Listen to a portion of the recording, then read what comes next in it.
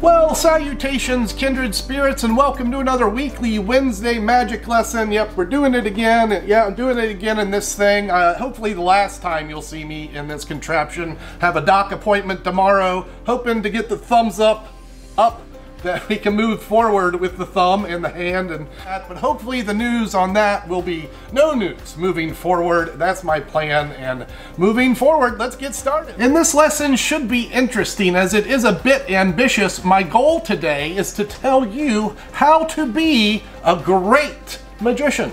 Not a good magician, a great magician. So I boiled this down in about 3 topics. I think we can cover it in about 5 minutes. That's all it takes to be great. Stick with me, buckle up, get your notepads out, and let's learn how to be great.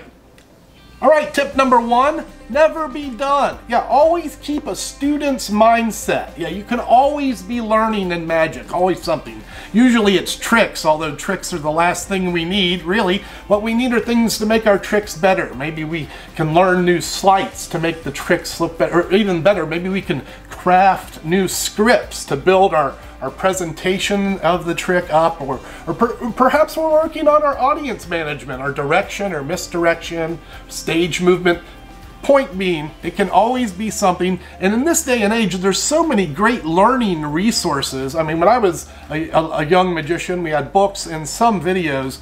Today we have everything at our fingertips. Right here, it's on the black mirror that you're looking at now. You can go onto Google and learn pretty much anything you want. So I hope your goal is to keep that student's mindset. Maybe I could recommend something here for the student who wants to be a great magician. I'm going to drop a suggestion of Maximum Entertainment. This is Ken Weber's book. He just released an updated version 2.0.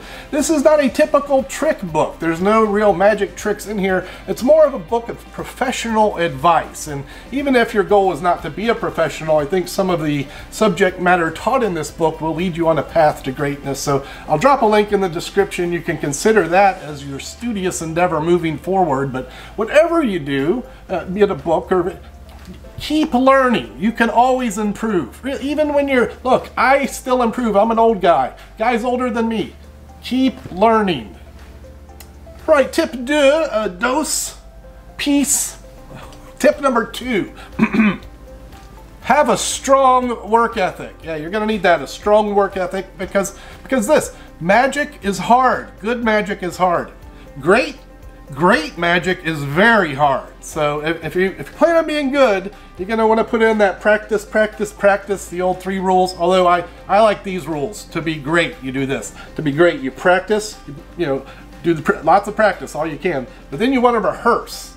Instead of just, you want to get maybe your tricks in sets of 3 and practice them with presentations. Even better, take it to the next level and dress rehearse. Wear the clothes you'll be wearing. Work out your pocket management, maybe your reset techniques. Practice with, if you mess up, keep going, present it as though it was real life situations.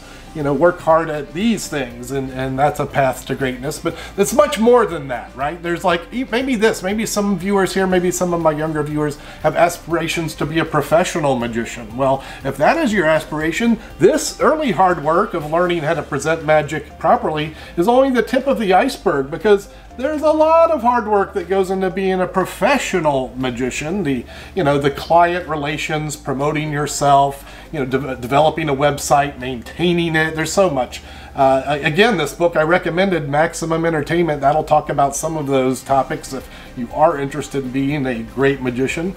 Check out the book, the link's in the description. But yeah, so if you are a studious young magician, consider maybe some college years, maybe take some sales or business courses, maybe a little theater to, get your head in the ball game of what you're going to be working at moving forward. And or when the magic ball drops out, then you have a fallback. And this is good advice. Trust me, it's good advice. And that's tip number 2.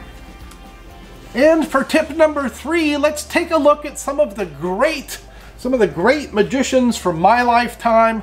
Talking about guys like Doug Henning, who broke the mold, the tuxedo magician. Doug did his own thing. Harry Anderson, one of my childhood idols. Harry the Hat, the con man character, so good. Penn and Teller, another one of my early inspirations. The bad boys of magic. here I sit. I feel like I'm in a bad Brady Bunch episode. We have David Blaine, the kid from New York who doesn't say much, but somehow managed his way to magic superstardom. These are all great magicians, and they all have something in common. I'm wondering, do you know what it is? And you won't need to think too long. Let me tell you what it is. Here's what they have in common. Not much. They don't have anything in common, really, because they all have, tip number 3, a unique point of view. They have a style. They have a concept. They have a viewpoint to present their magic, be it the hippie style of Doug Henning, or the big cat partner magic of a Siegfried and Roy, or the debonair Lance Burton, Harry the Hat, right?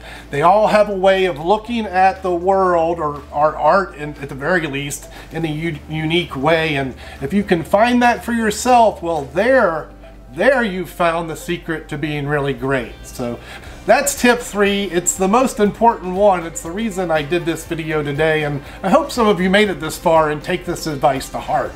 Find your point of view. All right, well, that's gonna be a wrap.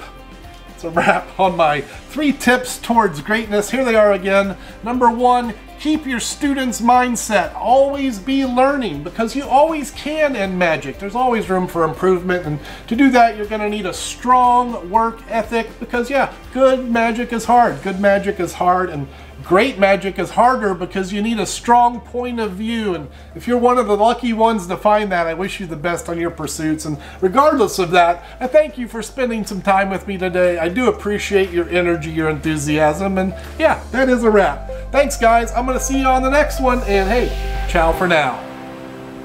2.